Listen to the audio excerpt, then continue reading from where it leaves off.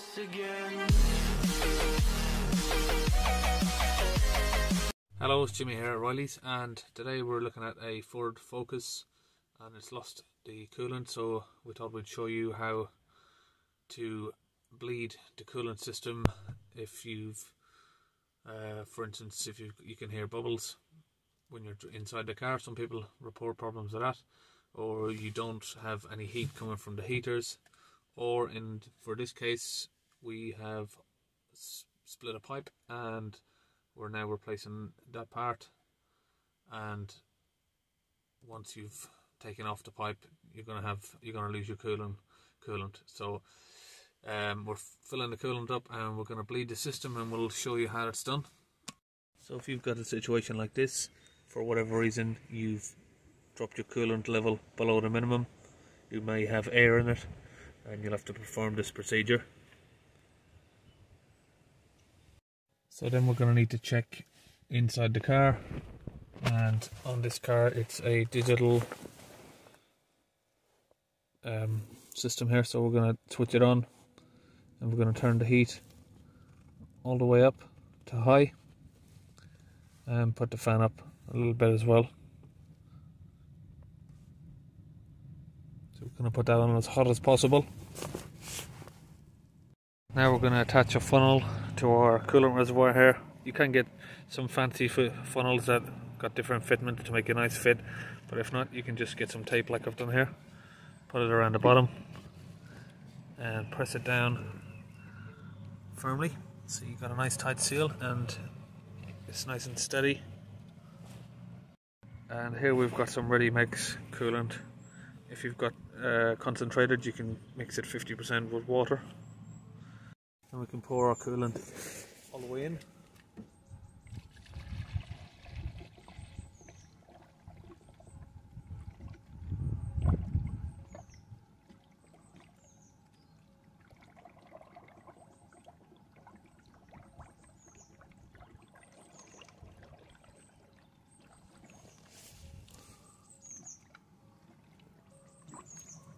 See it go down like that, loads of air bubbles coming up, and just carry on the procedure.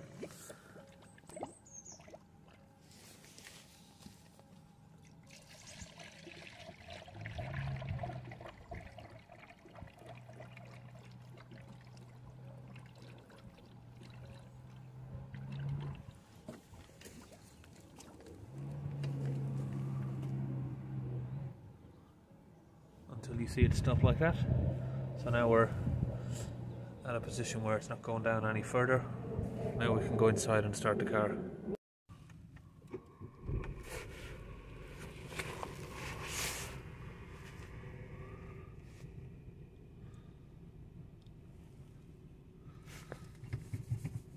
So just started the car, and you'll see the coolant drop when the engine's running, and it will keep going down as it's pulling the air through the system. Now the car's been running for a few seconds. We're going to leave the heaters on hot, but we're going to turn the fan down as low as possible, or to zero. With this being an electronic system, we can't turn the fan all the way off without turning everything off, so we're just going to leave it on as low a setting as possible. If you've got manual switches, you can turn it all the way off.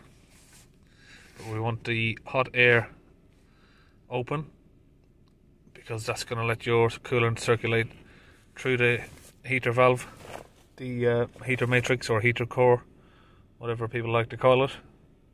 Once it's on hot position, it's going to open the valve and let it flow through. But first the car needs to get warm. And if you look here, we're currently on a cold engine. What we're going to do now is run the car at about 2000 RPM for a few minutes, and you can either do that by sitting in the car and holding your foot on the accelerator, or we've got this device here, it's a depressor, so we're just going to connect that to the pedal here.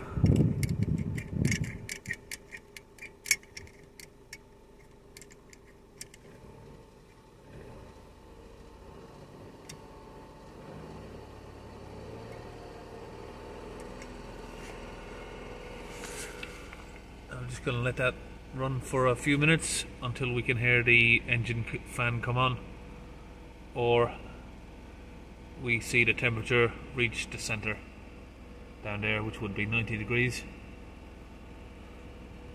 And we're just going to keep an eye on our coolant level. If it drops, you need to immediately fill it back up a little bit. Make sure that it doesn't drop below the minimum line as this is happening.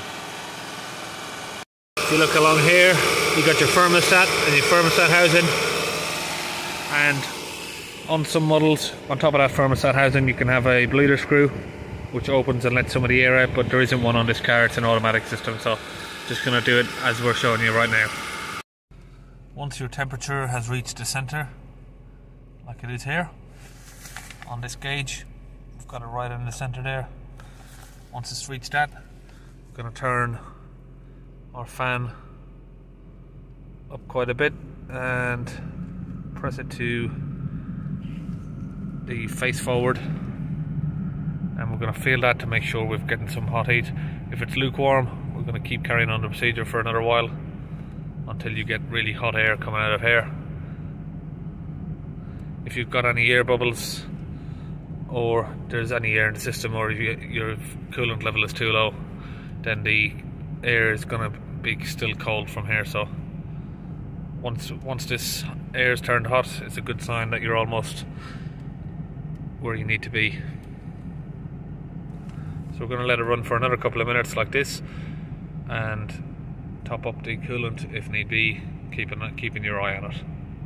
On this pipe here again, where you've got the thermostat, we're going to feel that, give it some squeezes, and this pipe is still cold. And if you feel down the other end over here, that side of the pipe is hot, so the thermostat has not opened yet because this side is cold. So we're going to turn the heater fan back off for a minute and run the car to get a little bit warmer until the thermostat opens. So we're just turning the heater fan down. We're leaving it on high. As you could see out there, not too sure if you could hear with the engine running, but the thermostat, one side is hot and the other side is cold, so in the center the thermostat hasn't opened yet. So we're gonna let it run for another few minutes, and we're just gonna give it some accelerations.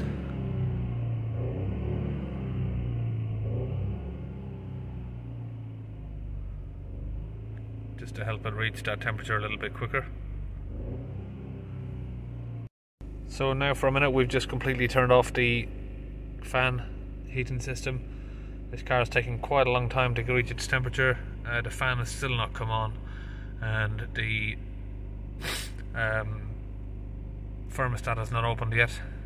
Some of these newer models, you know, they're quite efficient in that, and they just take a lot longer than an older style car to get warm.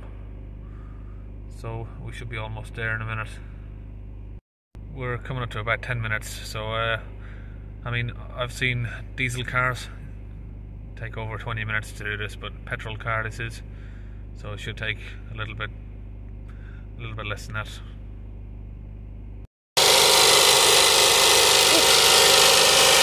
As you can see there, when I've touched that thermostat housing, it's nice and hot.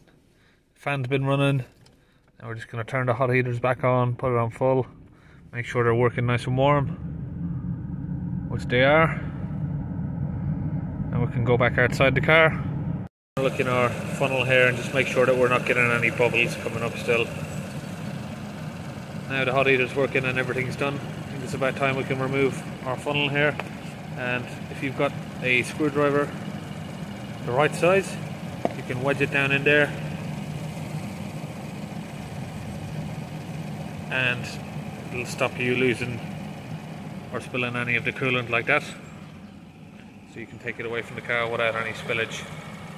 Then we can put our funnel back into our bottle here, remove the screwdriver, and it goes back inside. Stick that back in our drawer. And that's one Ford Focus 1.0 litre EcoBoost all done. So that's all done on that one today, and hope that we've put enough information to give you help on what you were looking for. So we'll see you next time. we're just glad to get back in the van. It's freezing outside. See you on our next video.